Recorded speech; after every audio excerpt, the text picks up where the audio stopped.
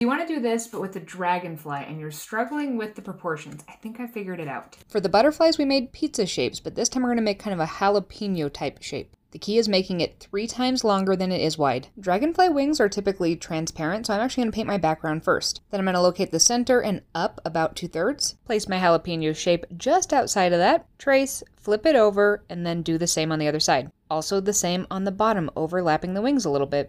The key, though, is that long body is going to be about the same length as this wing. I'm not going to trace it, but I am going to measure from the base of the wings and make a dot at the bottom of where this is. That way I know how long that body should be. You can definitely fill these up with bright, beautiful colors if you want, but if you want transparent wings, you're going to wet them and then just color on the outside so it just blends in a little bit. Concentrate most of the color on the body. Once dry, it's time for pen details. You can make these as complicated or as simple as you like. And just like that, you've got a pretty proportional dragonfly.